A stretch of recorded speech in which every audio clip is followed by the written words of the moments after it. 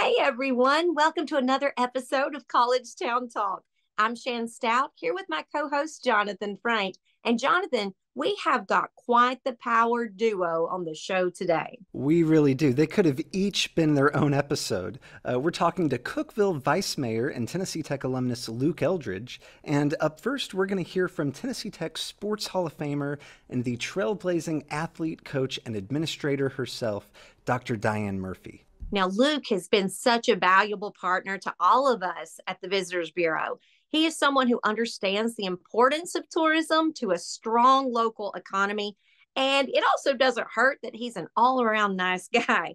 He's going to tell us about how he got into public service, his years at Tennessee Tech, and why he has chosen to stay planted right here in Cookeville. Who could blame him? Yeah, this will be my first conversation with him, so I'm looking forward to it. But someone I have gotten to know better over the past few months is our first guest, Dr. Dianne Murphy. Shan, if there was a competition for most engaged Tennessee Tech alumna, she'd have to be at the top of the list. She does it all. She chairs the foundation board. She is an adjunct instructor. She was a commencement speaker. She won the Distinguished Alumna Award. She's in the Sports Hall of Fame, and she's helping to lead the campaign to rebuild our football stadium. I don't know how she finds time to do it all, but maybe she'll tell us her secret. Yes. And Dr. Murphy also did our chamber team building recently, so we can add that to her resume. She and Luke are definitely pillars of this community, and we're so excited to share these conversations with you. Up first, it's our interview with Dr. Dianne Murphy.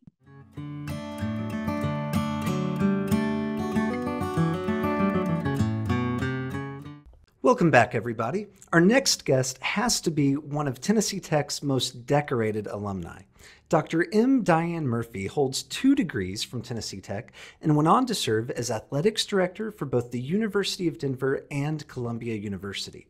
As a student, she played on Tech's inaugural women's basketball, tennis, and volleyball teams, and in her years since graduation, she received the university's Distinguished Alumna Award, Tech's highest alumni honor, in 2005, and was inducted into the Tennessee Tech Sports Hall of Fame just last November.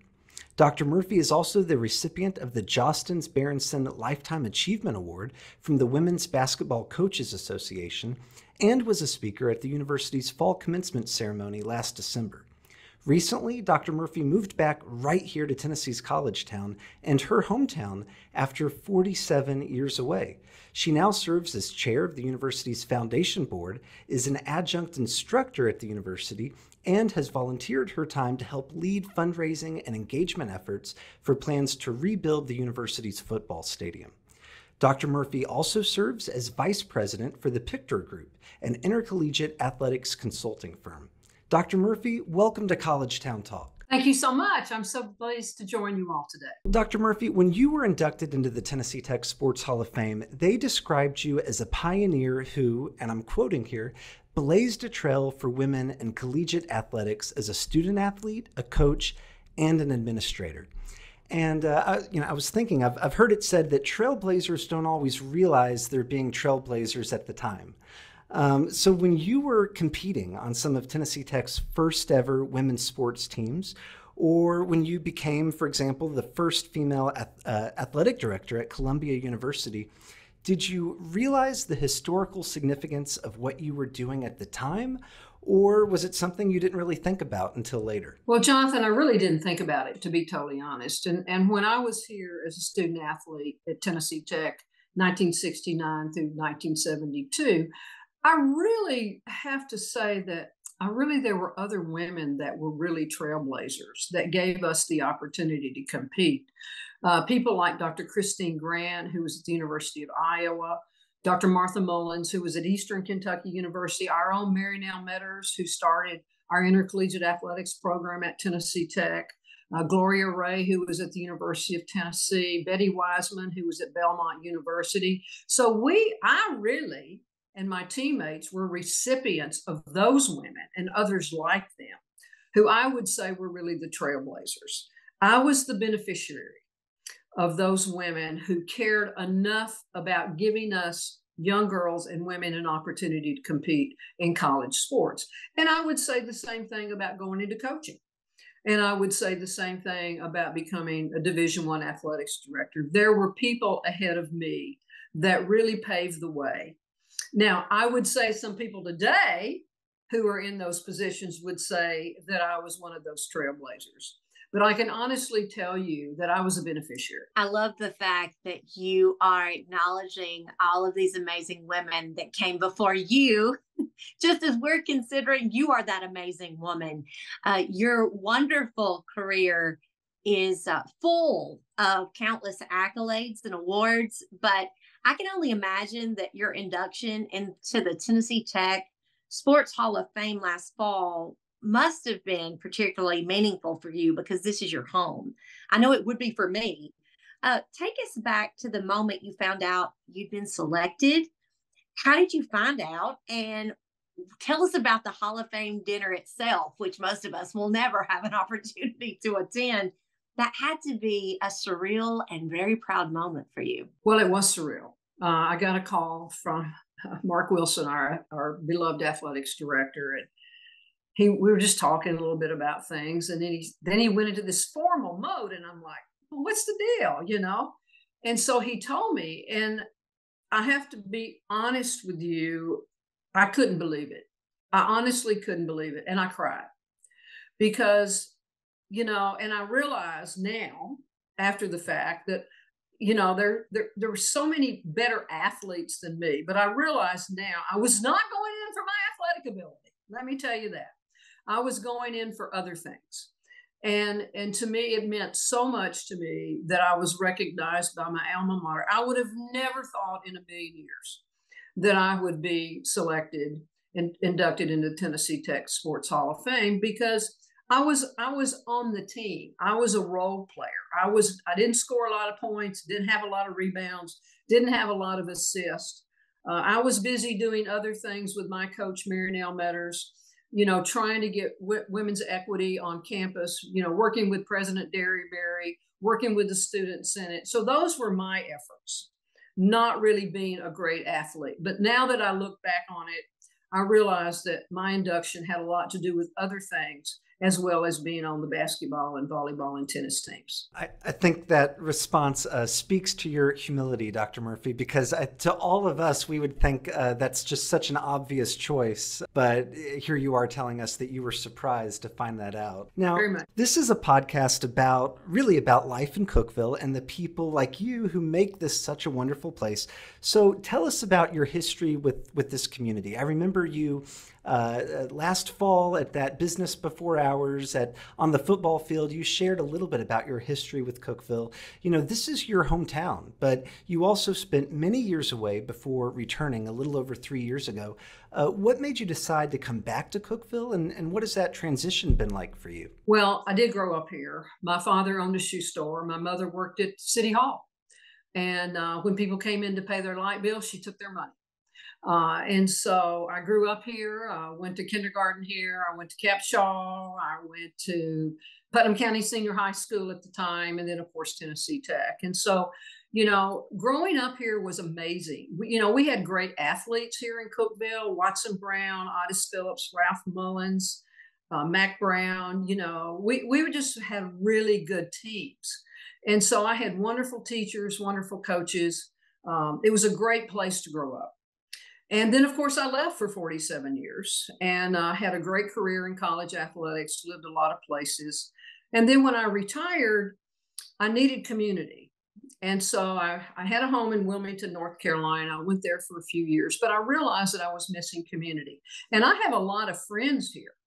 I have a lot of people I went to elementary school with, high school with, and we're still very, very close friends.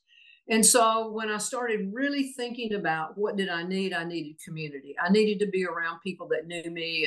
And I also felt like that I could get engaged at Tennessee Tech and bring my skills and my passion for the university and help the university in a variety of ways. And so it was really a no-brainer once I really started thinking about it. And so I came back and have no regrets whatsoever. Well, you have obviously put your time here to good use and made such a difference. You've contributed to your alma mater in so many ways. Your foundation board chair, a commencement speaker, an adjunct instructor, and the list goes on and on. But lesser known to some people is all of your behind the scenes work supporting Tech's rebuilt football stadium and the new football operations center. Why was that so important to you? Because football is really important to a university, and having winning football team is really important. It helps the university in a variety of ways. My good friend, my late friend, Otis Phillips, who passed away almost a year ago, when I came back, Otis and I got together and we decided that we really needed to help our beloved alma mater. And the way that we knew we could help them is to really get engaged and help with the football stadium and to help with the football operations center. So Otis and I together went to Mark Wilson. We went to President Olam and we said, hey, we'd like to help. Can we get involved in this? Is it okay if we lead the charge on this? And of course, both Mark and Phil agreed and said, yes, please go ahead. So Otis and I started on this. We were partners. I miss him desperately because he was a great partner, a great friend. We grew up together, went to church together, went to Sunday school together. He's like my brother. So we were doing this because we love the university. We love football. We love winning. And so we decided this was something that he and I had the skill set to do and the passion to do.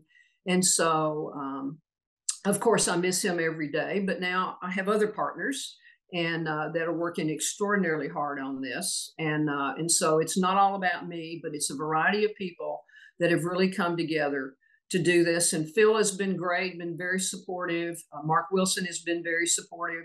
Our former football coach was very supportive. And now, of course, our new football coach has been very supportive. So it's just a labor of love and something that needs to be done for the university. Dr. Murphy, we like to end each interview with the same question, and that is, what is one way that Tennessee Tech has impacted your life? It changed my life. It's as simple as that, Jonathan. You know, when I was a child growing up, I was very shy. It's kind of awkward. If it had not been for sports, if it had not been for books, if it had not been for a variety of my teachers and coaches, I'm not sure what I would have done. I was an average student. If you can believe that, I was an average student. I made C's.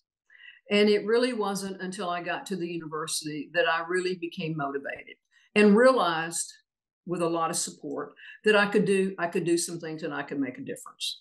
And so that has been something that has been my life's work. Is I want to leave a legacy of having been engaged, being a person that gives, being a person that shares, and being a person that lives her life to the fullest. And so Tennessee Tech gave me that because I was not a good student. I had to go on probation to summer school, you know, and I ended up doing okay. And I really owe that to all my teachers and faculty in Tennessee Tech for believing in me. And even President Derryberry, you know, I used to give him a hard time because I was always fighting for equity at Tennessee Tech for women. I remember walking across that stage in Memorial Gym and he saying to me when he handed my diploma, I am so glad you're out of here. Because I was always aggravating him about more money for women's sports programs. And he said that in a teasing way. But I love the university, and it's good to be home. Well, when you talk about leaving a legacy, you have certainly done that on this campus and beyond. Dr. Murphy, thank you so much for being our guest today on College Town Talk. Thank you.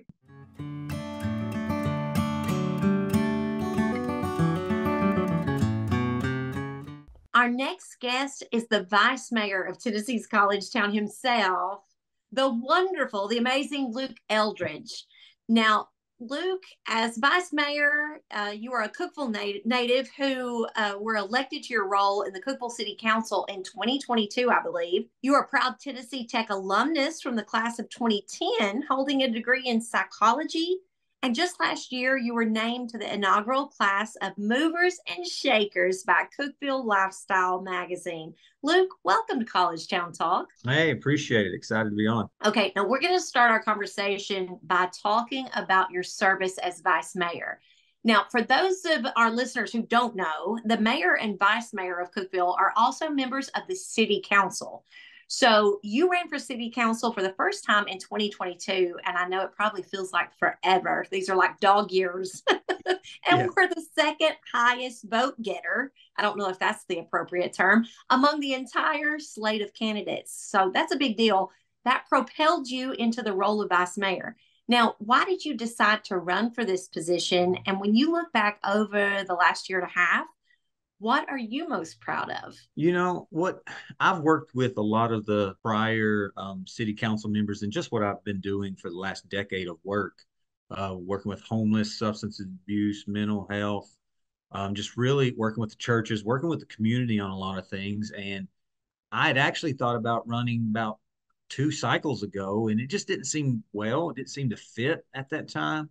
And I got some guidance from some people, and I think I was 29, 30 at that time. So I was still young and needed to get some more road paved ahead and working with individuals. So this time it just seemed fit. There were quite a few rolling off, and I actually talked with, at the time, Mayor Shelton, talked with him, and I was in a meet, and he thought it'd be a great idea. But talking with Mayor Wheaton now, I talked with her about a year before I ran, and she goes, "Have you ever thought about running?" I said, "Actually, I'm going to put my name in the hat this go around." So she was like, "Oh, please do." She seemed excited about it. So me and my wife prayed about it. We talked about it, and it just seemed like it was time. I got tired of not getting anything accomplished from some of the things I've been working on, because I always felt like I had to scream up. So I thought, well, let's just go sit at the table and see how we can make some changes and help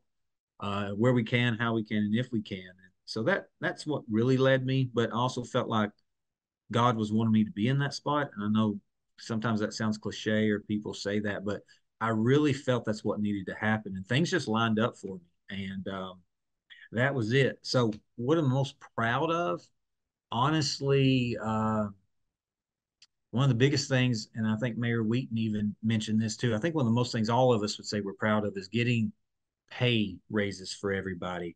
I still would love to do more. And I think that's one of the things that we're kind of looking at focusing on over the next little bit. But I'd love to do that even more. But I think that's one of the biggest things proud of that we've done is be able to at least get us up a little bit closer to where everybody should be.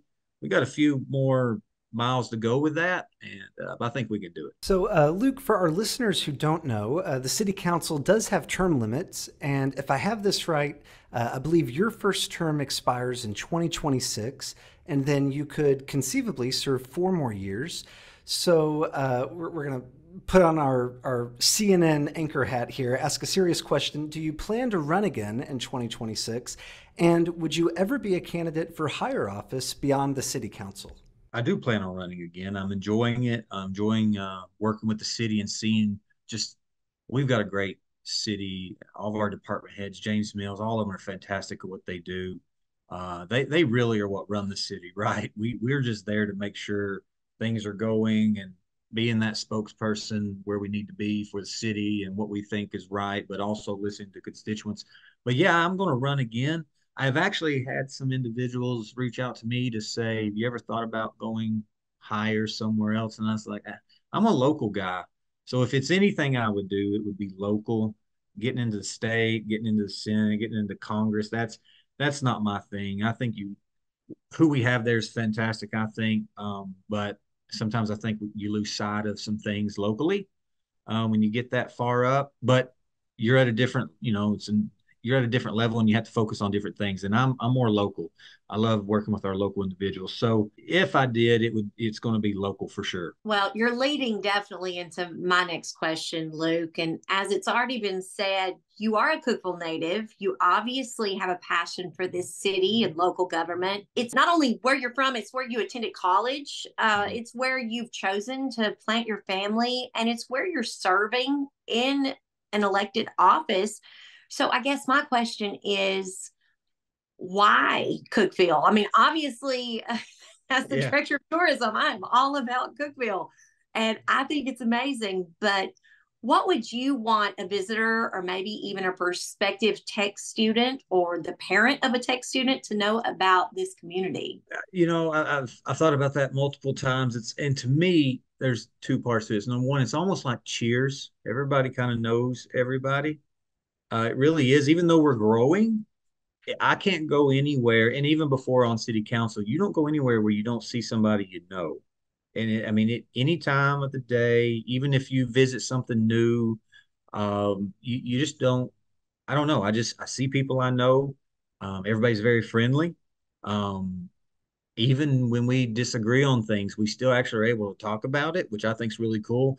And I don't think that happens much in some other areas. But the other thing too is Cookeville's prime location, because 4111, we're an hour here from a big city. If that's what you enjoy, you don't have to live there. You can go there. And I think what Davidson County or Williamson County, one of those just became not affordable to live there anymore. They have just reached that mark, and it's affordable in a sense for Cookeville, even though we got some things going on. But I don't know, just the atmosphere thing, the people is what makes Cookeville so great. I really believe that, regardless of what we see, regardless of what we think of our politics, we still are able to talk.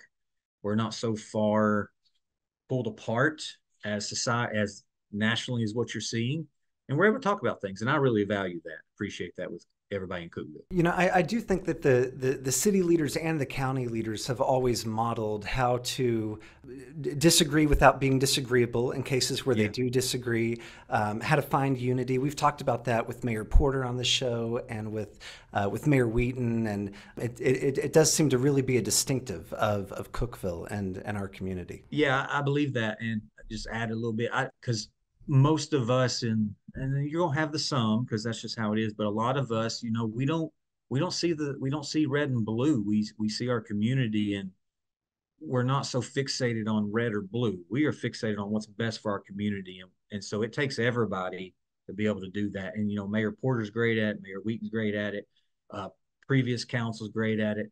Just anybody in leadership, we're okay with coming to the table and talking about it, even though it's uncomfortable. And I think that's what's valuable in Cookeville, because we're not going to agree on everything, but we're not going to go out there and blast everybody on social media. But we're going to come to the table and say, hey, let's talk about this, because we can agree to disagree, and we got to find how we work together.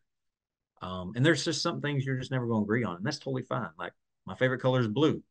Some people may not agree on that. That's okay. I'm not going to say you have to think that.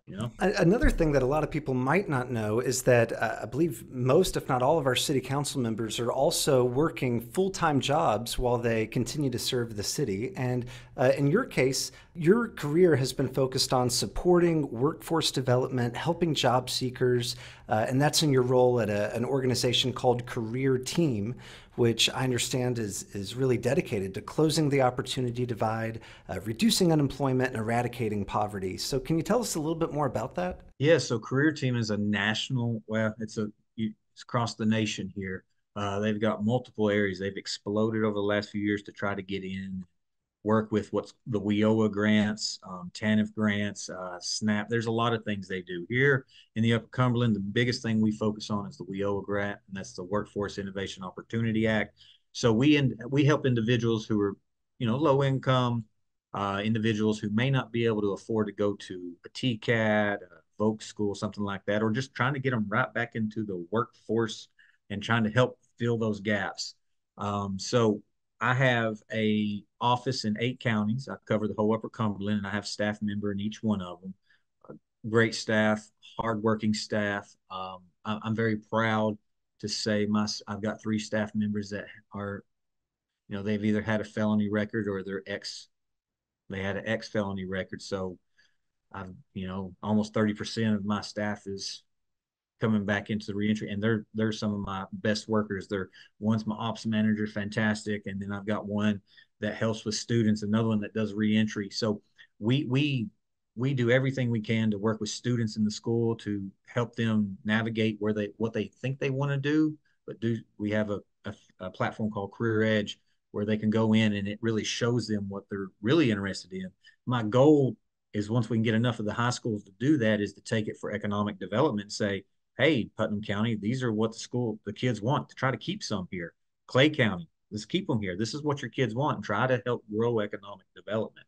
And that's a big piece to what I see long term, what we've got to try to do. But Career Team's been amazing to work with, and even internally, just trying to bridge the gaps with everything we can to get the workforce back up and going in each county. We appreciate that important work. That's invaluable, especially in today's time with what we're facing and the challenges that we're going through. Now, Luke, finally, it's time for the end of this interview, and we like to end each interview with the same question.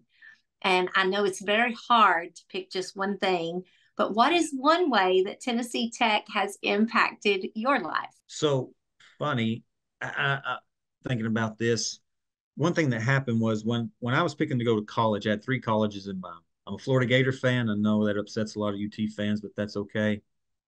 You'll just have to live with it. But I'm a Florida. We can agree to disagree. I'll go to a UT game. Love the atmosphere there. It's fun. So I applied for Florida. I wanted to go to Boston College because it was sports related. They were number 11 or not. They hit the top 10 at that time when I was looking at colleges in basketball. So I wanted to go there, and then Tennessee Tech. But my whole plan the whole time was to, unfortunately, I was going to move. I was going to move out. I love the Upper Cumberland now, but at that time, you're young, dumb. You just think, get out of here, you know. But I was going to move. And ironically, what the best thing Tech ever did was that's where I met my wife. I love my degree, psychology degree. I'll tell you, Tech is one of the hardest psychology majors to do. You have to do a senior thesis your senior year, and it's a lot of work. If you don't pass one class your junior year, it puts you back a lot. But it taught me a lot and helped me to do what I'm doing today. I'm not using psychology, but I am using it because I work with people. I'm sure you are. But it was my wife. I met her there, and she's a local girl from White County. She was education major, and we crossed paths because I started out as a special education major, and just realized that's not what I needed. Psychology just really fit me very well. But met her, decided, all right, I'm going to grow my family's here. And that really pulled me back into focusing on, and this is where I think God wanted me to be ultimately. Sometimes we run from the things God wants. And I think I didn't get swallowed by a whale, so that's nice. Didn't have to go through a Jonah. Could have been worse, Luke. It could have been much worse. Could have went through a Jonah experience, but I didn't have to. I was able to stay here. And that's one of the biggest things Tech did for me, was help me get my focus back to where I should be, and that's staying here. Well, I love to hear that answer. And you're not the first one who has given that particular answer of thanking Tech for their spouse. Yeah. So that is a wonderful outcome to go along with your great education. Luke, thanks so much for being our guest today on College Town Talk. Hey, I really appreciate it. And as always, wings up. For our listeners, learn more about your Cookeville City Council at cookeville-tn.gov.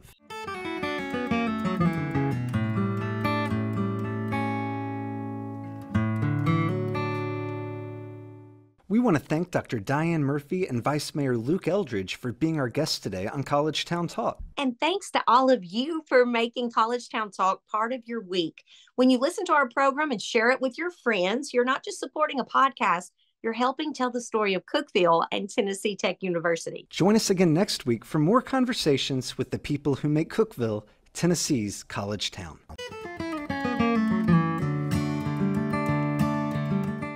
College Town Talk is presented by Tennessee Tech University in partnership with the Cookeville-Putnam County Visitors Bureau. Your hosts are Jonathan Frank and Shan Stout, and original music is performed by Andrew Buckner. Visit us online at tntech.edu/collegetowntalk.